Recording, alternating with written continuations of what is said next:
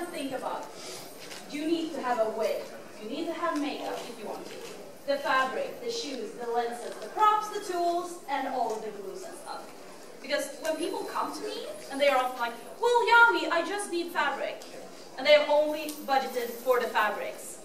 And then they run out of money. So always like, say that, well, I want this costume to cost 50 pounds.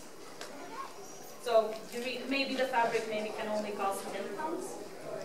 So really try to think of your budget, because you don't want to run out of money with a half-finished costume. It's the worst.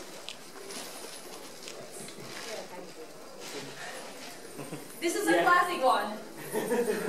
This one says, oh, I have plenty of time, says every cosplayer, including myself. And also the creative process, work begins. Panic, all the work while crying, and deadline.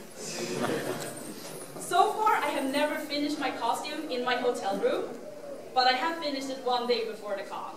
And it's awful. I mean, okay, how many people have finished a costume one day before the con? Yeah. 2 hours. So always start, the bigger the costume, more planning.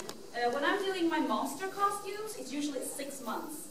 I start to plan everything and like, where can I buy cheap stuff, and can I get some for sales? Because the earlier you start, the better price. If you have to buy a wig like last minute, it will be more expensive. Because people